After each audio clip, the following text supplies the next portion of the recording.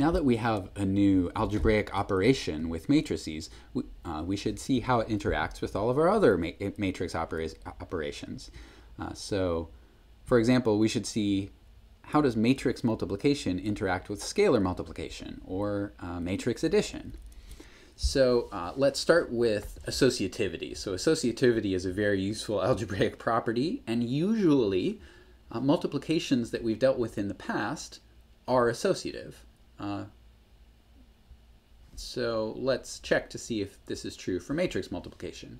So we need to check with both scalar and matrix multiplication. So let's check scalar multiplication first. So what I'm saying is, if you have, there are sort of three flavors of associativity. So we might have a scalar r times a scalar times a scalar s times a matrix like this.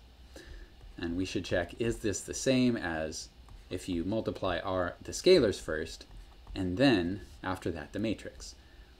Well, you know, if A is, right, Aij, right? So S times A is Saij. And so R times that is R times Saij. But look, inside this entry, this is real multiplication, so multiplication of real numbers, or scalars. So that multiplication is definitely associative. So we could move the parentheses over to here. But this is the right-hand side. So this variety of associativity is true, right? To a scalar product and a scalar times a scalar, so this is real product and scalar product, is associative. Okay, what about one scalar and two matrices, like this? So if we put the parentheses here around our matrix product, this is R times the matrix product AB, which is the sum from k equals 1 to n. So, you know, this is assuming this matrix product is defined. So the ijth entry for A times B is Aik Bkj. And then when you do this scalar product, right, this scalar just sort of jumps inside, but we could also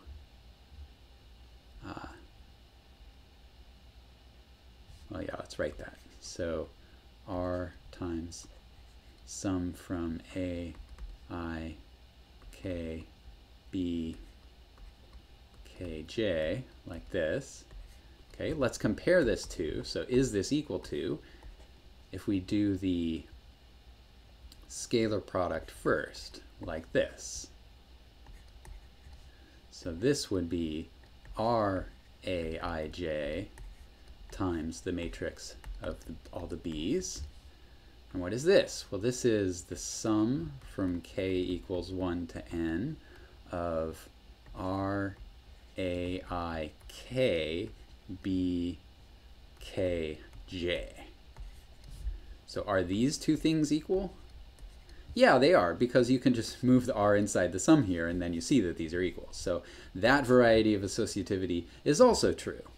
Now there's one last flavor of associativity for all of these various products, and that is if we have three matrices. So what if we have A times B, and then after that times C?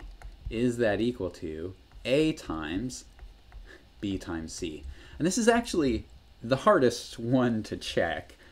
So this is, on the left-hand side, we have A times B, and that's the sum from k equals 1 to n of Aik Bkj times, now, so for C, I'm going to write C as CJ, I need some other index, L, CJL, just so that we don't have too many of the same indices running around. Okay, so C, J, L. Okay.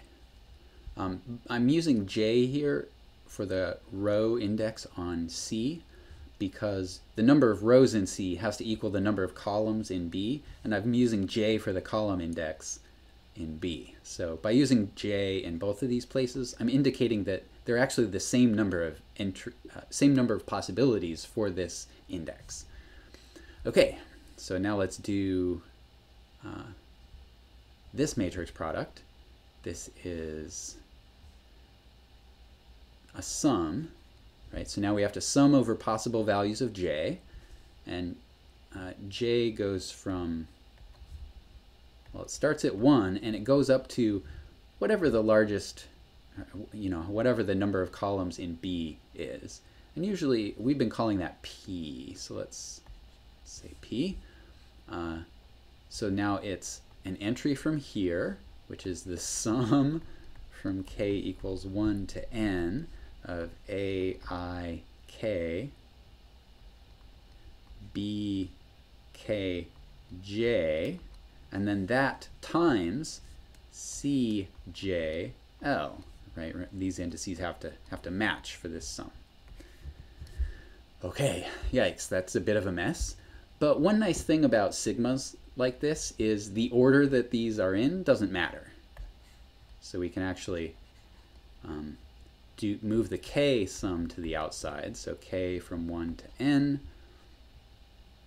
sum from j1 to p, a, I, k, b, k, j, c, j, l. Okay, but with this sum inside, right, now this a here doesn't depend on the index j, so we can factor it out. And when we do that, what we see is that this is actually the product of all the a's times the sum from j equals 1 to p of b, oh, maybe I shouldn't have used a j here. Oh. Let me just replace this with something else, k. B, K, J, C, J, L. Okay, so this is just the matrix A, but this thing here is B times C. So you can see at the start we had A times B and then afterwards times C, and at the end we have B times C and afterwards times A on the left. So this matrix product is associative. Okay, good. So we had 3 things to check for associativity, and it turns out everything is fine. All right. Distribution over matrix addition. Here I'm asking if we have, I guess this is really, no, this is just one thing.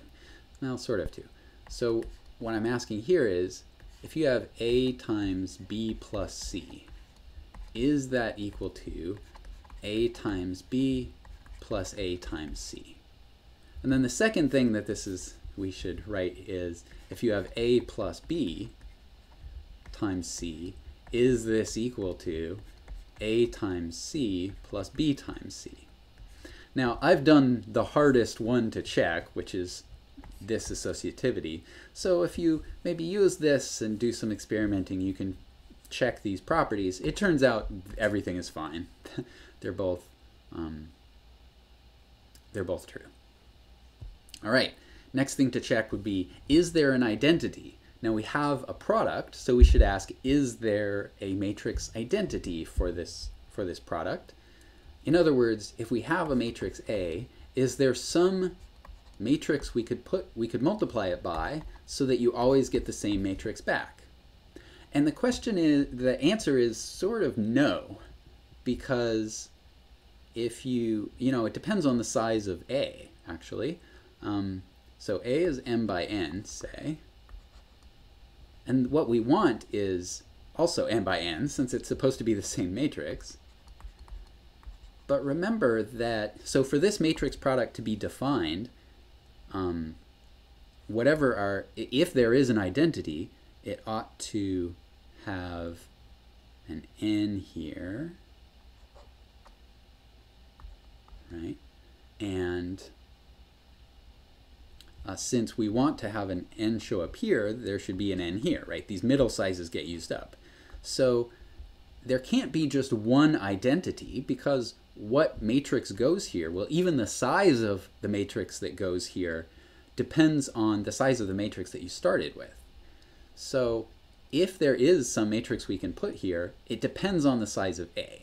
So if there's an identity, there isn't just one of them, there's actually one for every size.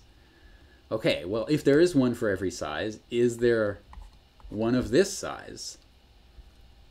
And it turns out that the answer is yes. Yes, there is. So there is an identity for every size. So the identity matrix of size 1 is just a matrix that's nothing but zeros, except down the diagonal it has ones. And since there are n rows and n columns, right, we know this has to be n by n. Since there are n rows and n columns, there have to be the same number of rows and columns, and so the diagonal goes all the way from the upper left all the way to the lower right.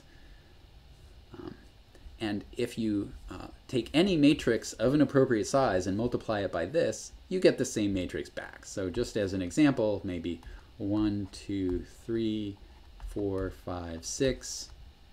So this has 3 columns, so the appropriate identity would be 3 by 3, like this. In general, when I write a matrix and I don't write some entries, those entries are 0. So this is 2 by 3 times 3 by 3, and so the result is going to be 2 by 3, which is good, because, right, this is an identity. We're supposed to get the same matrix over here as we started with. And so then do the multiplication. So our first column is 1, 0, 0. So when we put that over here and then slide down, we get 1 and 4. You can see that since the only non-zero entry was the first one, that sort of picks off the first column here. Then for our second column, 0, 1, 0, right, since the middle is the only non-zero and it's a 1, that sort of picks off the second column. So you get 2, 5, and then the same thing for the last. You get 3, 6, and sure enough, that is the matrix that we started with. So the identity matrix of this size just is 3 ones down the diagonal. You might wonder, is this also an identity if you put it on the other side? Well, yes, but you have to change the size of the matrix. So if you want to have an identity on the left-hand side, then it had better be m by m so that this is defined. It still follows this shape, it's just it might be a different size. Okay, so there's an identity. All right. What else? Well, you might wonder about inverses, and that's a question that we're going to put off until later. But one other big one that we should think about is commutativity. And there are 2 flavors of commutativity. We could think about scalar times matrix. I guess this is just scalar multiplication though, so there's nothing to check there. For genuine matrix multiplication, we would need to ask ourselves, is A times B always equal to B times A? Oops, B times A. Are these always equal? Well, if A is m by n and B is n by p, the other order would be n by p times m by n. And, you know, it's possible to choose sizes so that both of these are defined, but usually this one won't be defined. This is only defined if p equals m, which isn't always going to be the case. So we really have no reason to expect the matrix product to be commutative, because if you have one product defined, the other product might not even be defined, much less be equal. So commutativity is suspect, extremely suspect. But let's work out an example just to see. If both products are defined, are they always the same? So let's try one. Let's say A is maybe 1, 2, minus 1, 4, and B is, how about 1, 2, 1. So I'm just picking these sort of at random. So let's work out A times B. So I'm going to take the columns of B's and sweep them down row-wise on A. So I get 1 minus 1. And then for the second column, I get 2 plus 2 is 4. And then minus 2 plus 4 is 2. So there's A times B. Now let's work out B times A. So now this one, we take the columns of A and sweep them down row-wise along B. So plus 1 to minus 2, so minus 1. Well, already, you know, these aren't going to be the same matrix because their upper left entries aren't the same. But, you know, just to finish, if we take 1, minus 1, and go here, we get a minus 1 there, and then 2 and 4, so we get 2 and 8, so 10, and then 4. So are these the same matrix? Well, definitely not. And I didn't choose special matrices. This is not an exception. I just kind of picked random numbers, and the resulting products are not equal. So, you know, if I just picked random numbers, probably what that is telling us is that most matrices, even if both products are defined, most matrices do not commute. Okay, so commutativity is not the case for matrix multiplication. This is usually, almost always, false. In fact, you know, not even defined in both cases. So we gain a lot with matrices, but one thing that we lose is commutativity. So don't accidentally commute matrices unless you really know that they commute.